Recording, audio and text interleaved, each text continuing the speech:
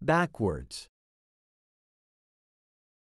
The word backwards is an adverb that is used to describe movement or direction opposite to the normal or usual way. It indicates a reverse or backward motion. It can also be used metaphorically to describe actions or situations that are regressive or not in line with progress.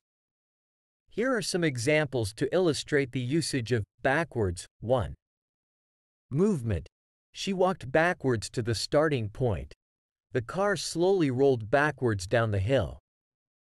The gymnast somersaulted backwards and landed perfectly. 2. Direction. The arrow on the sign pointed backwards. The wind blew the flag backwards. He turned his head backwards to see what was happening behind him. 3. Metaphorical usage. The company's decision to cut salaries is a step backwards in employee satisfaction. The new regulations are a move backwards in terms of environmental protection.